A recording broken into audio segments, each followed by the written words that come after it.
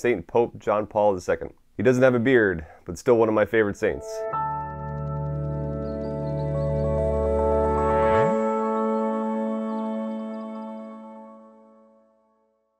Hey everyone, this is Bobby Angel with Ascension Presents. This was the Pope I grew up with for over 2 decades. This is the only Pope I knew. And his story is amazing. Using all the different ways of my story to try to give back to God, John Paul II is right at the center of it all and really leading the charge of what a man of God looks like.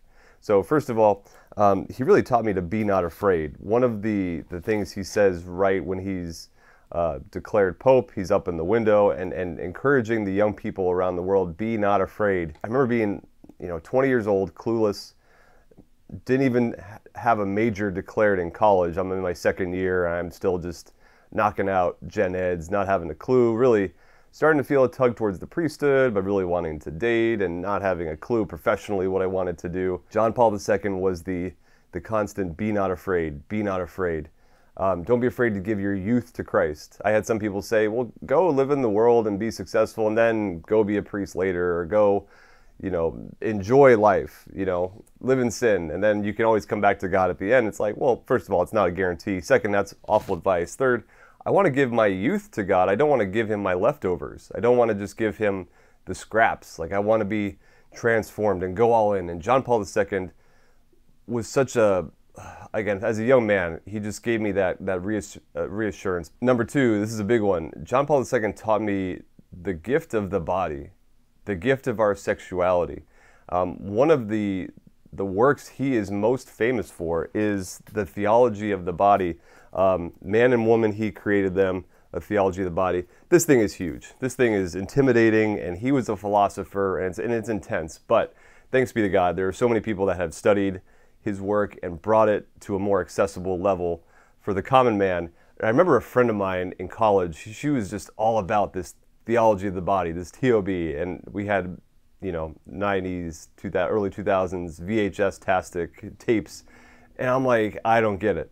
I wasn't ready for it. John Paul II realized the world needed this, and as a young man, and he's in love with love. He's in love with the Lord. He's in love with being a priest, helping other couples, and out of the fruit of that ministry, he writes a book, Love and Responsibility, and eventually writes the Theology of the Body, which is meant for Poland, like it's meant for his Polish audiences as he's ordained a bishop, but then the Holy Spirit moves and he's elected Pope. And so all of a sudden, this teaching that was supposed to be just for a contained audience, as he thought maybe, the Holy Spirit blesses upon the world. John Paul II knew that we needed to reframe our sexual ethics, not change it, not make a new gospel, but again, with new ardor, means, and expressions, evangelize the world anew, and through the theology of the body, through the beauty of human love and sexuality, John Paul II had a pulse on what was going on in the world and was leading the charge. And love is a beautiful thing, but we can walk away with the distaste of love and human love and just thinking I'm supposed to use other people, or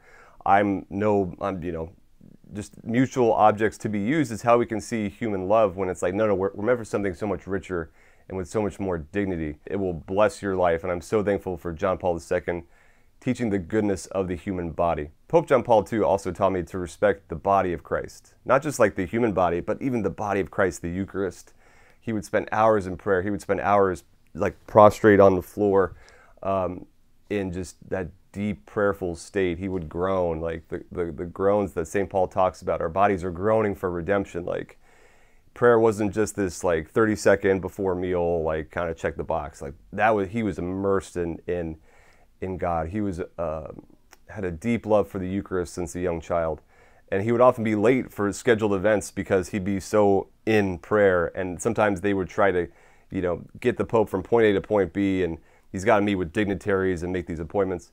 But then he knows there's a chapel nearby. Like, sometimes his aides wouldn't even tell him there's a chapel in the building or there's a tabernacle nearby, and he would just stop and look at a room and be like, and no, like that's how close his connection, his relationship with Jesus Christ was.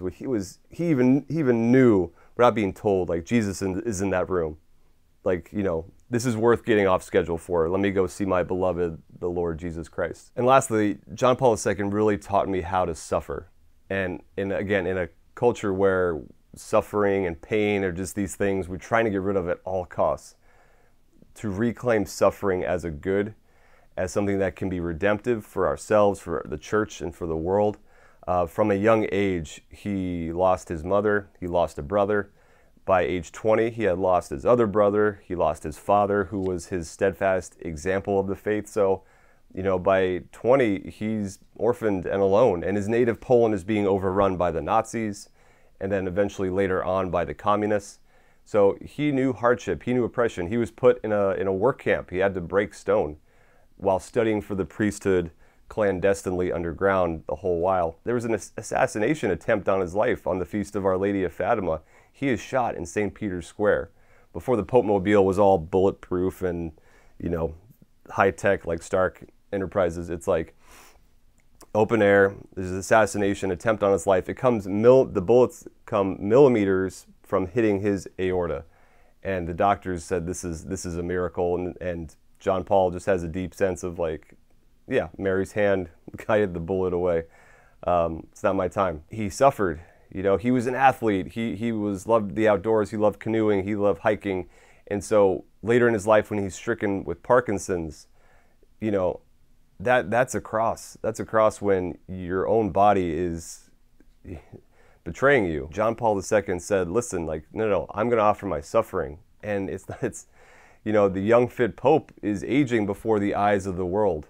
And in 2005, he breathes his last after the vigil of Divine Mercy Sunday. St. Faustina, who he himself canonized as an official saint of the church, he dies on Divine Mercy Sunday. It was poetic. And again, I never met him. He was just kind of the spiritual grandfather I had on the other side of the world. But I remember being a sophomore in college and crying in my dorm room when they said that the Pope had died.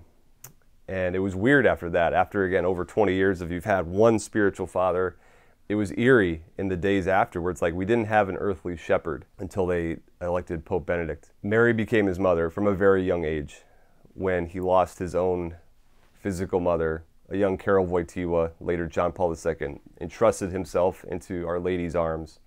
And so let's all do the same to tip our hat to John Paul II, pray for his intercession, read more about him. Again, he will, same thing when you read about an athlete or someone that's just really going after it in business, you're like, you're either ashamed and just reclining more on the couch and be like, oh, I'll never live up to that. Or it calls you out and be like, okay, I got to get to work. John Paul II has had that effect on me. I pray he has that effect on you, that through his intercession, we're able to grow closer to Christ and get to work for the sake of the gospel. From all of us at Ascension Presents, God bless.